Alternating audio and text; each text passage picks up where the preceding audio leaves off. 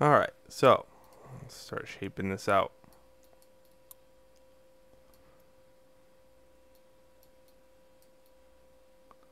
What I could do here is take this edge all the way from the very bottom, go to... I know sometimes it's really hard to see which edge I select inside a video, so I'm also going to take maybe this grid and turn it off so you can kind of see a little bit better. You don't have to turn yours off, and just turn it off because it makes it a little easier to see. And I could take this edge and start going like this to it.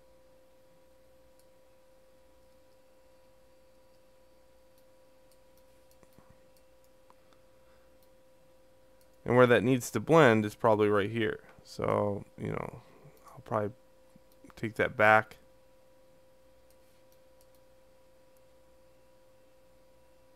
Just like that. So now it blends into the two forms.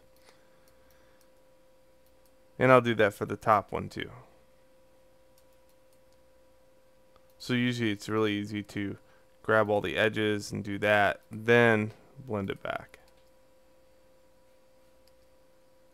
This one I think we just need a slight change. When you're using the front view, know the front view on this really doesn't do it justice. And it represents the shape as it was when the wings were spread out, not together. We're going to be modeling it together, then spreading the wings out. So you'll see that the shapes don't line up even in the perspective. Like this is too short compared to this wing. So we're only going to use this front view very sparingly and trust my gut instinct a little bit. So now I'm just kind of shaping this out a little bit.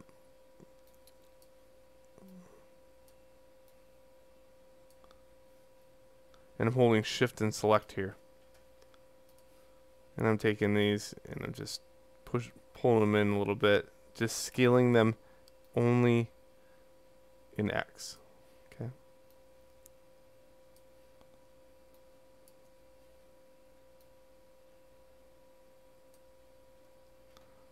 Good.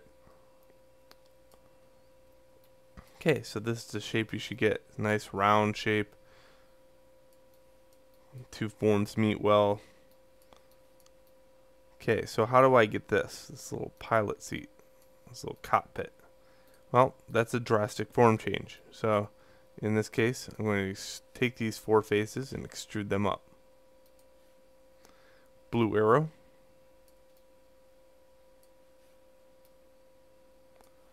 And then in the side view, I'm going to fix it up.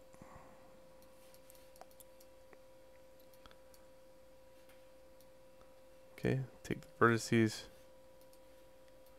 take these, put them here, take these, put them here, and pull these down.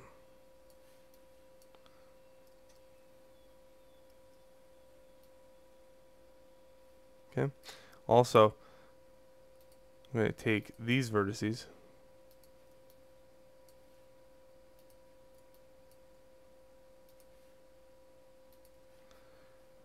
and scale them in.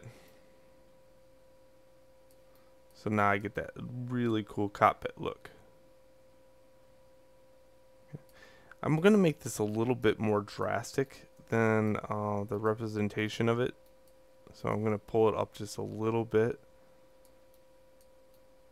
and take these edges and then pull them down just a little bit.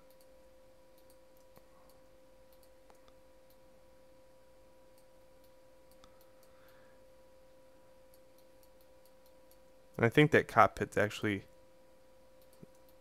straight across, so there we go. That's a little bit better.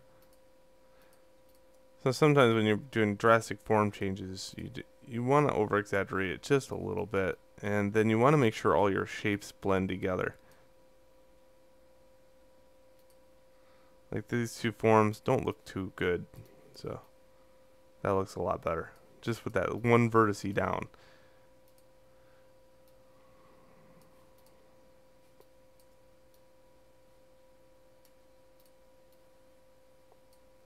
Good.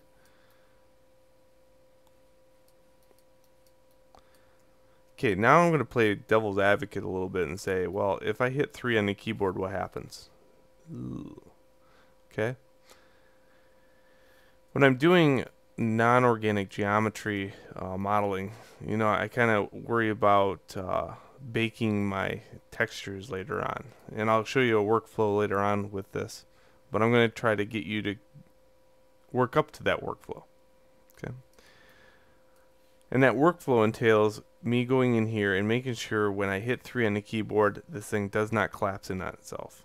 So we're going to make a very high poly version of this, and then we're going to be able to reduce the polygons down using techniques. Okay, so right now, if I insert an edge here, and here, and hit 3, you can see that it doesn't really fold in on itself as bad. Okay. And also one here, and here. You see it does a really nice job. Okay, let me off click on this so you can see this. So not bad at all. Okay, let's fix the cockpit. Okay, in this case what I want to do is insert some edge loops before the form change, after the form change. Okay, hitting 3, get a better shape. Also, this is a very, very hard edge right here to here. Okay, so what I do there is I'm going to insert an edge loop here, insert an edge loop here, here, and here.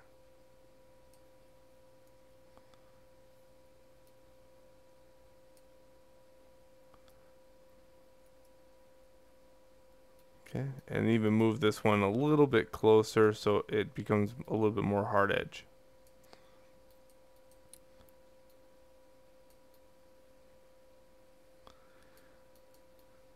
Alright, and what I want to do is model those windows out. Those look really nice, right? So, here's how you do that. First you brace this form right here as best you can.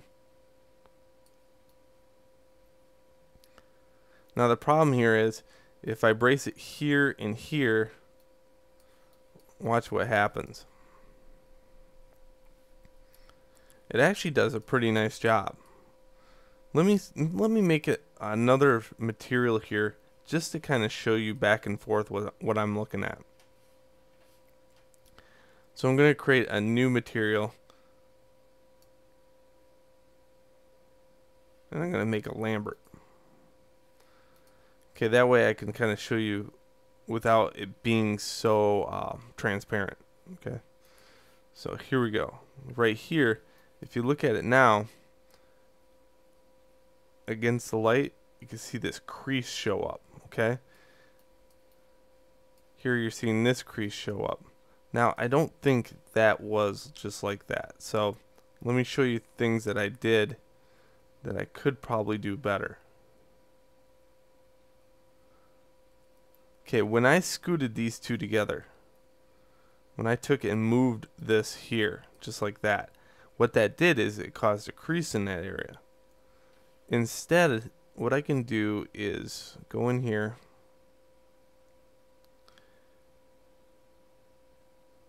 and I can use this slide edge tool. And I can middle mouse button click and drag. Now this will make it so there's no crease.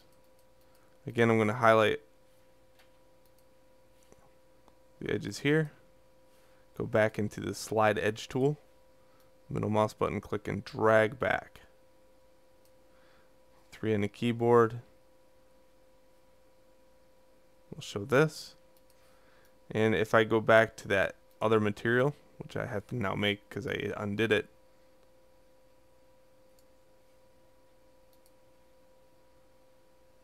you'll see no crease there. And that's a good thing. Now there's a slight crease still.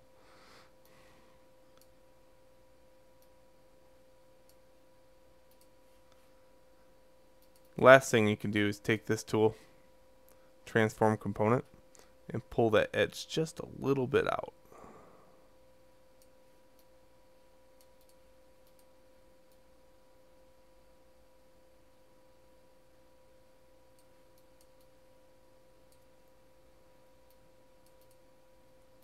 And I think that's enough so it doesn't go into the next level of smooth. So that's good.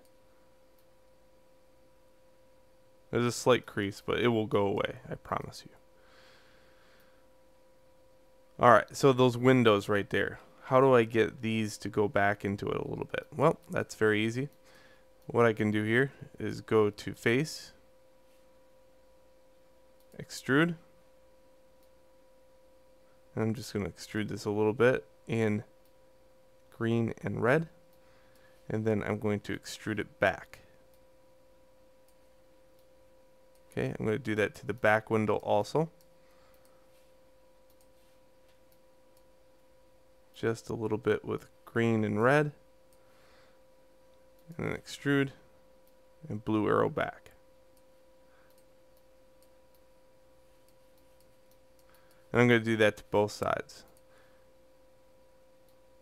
And in a little bit, I'll show you how to symmetrically change that so they are perfect on both sides.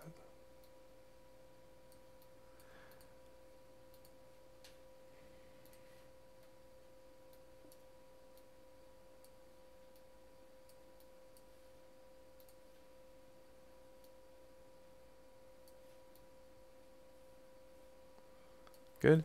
The last one is these two windows right here are actually one. So a little bit of red, a little bit of green. And that's going to be your workflow for any time you need to make kind of like an extrude in look. And I think this whole back window right here is actually one piece. So this is where the reference kind of fails me, but let's look at the top view. Maybe we can find something a little bit better.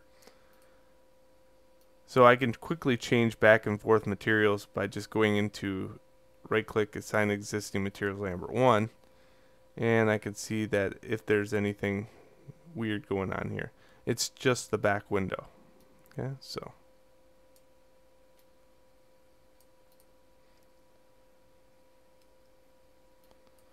in this case, I just want this back window recessed. Again, sometimes it's really hard to see, so I'm going to assign back that Lambert 5 just so I can see a little bit of this, a little bit of that, a little bit of in. There we go. Alright, please meet me in the next video where we can put some more detail on this.